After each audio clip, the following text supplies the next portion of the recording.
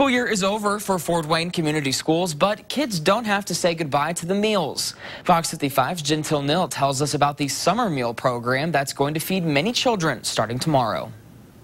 School meals are sometimes the only food children in our community get, and with the school year ending, a lot of them won't have to worry about what to eat now that the summer meals program is starting up. It's part of the federal program that feeds students throughout the year, and then this is an extension of that through the summer.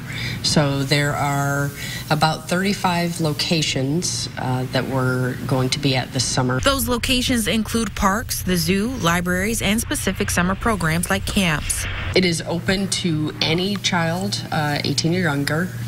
It's also open to special needs adults. No qualifications or paperwork necessary. If a family is out at the library and it's lunchtime, they can go over to where that is being served and the kids can get a free meal. So it's open to anyone. It's really convenient.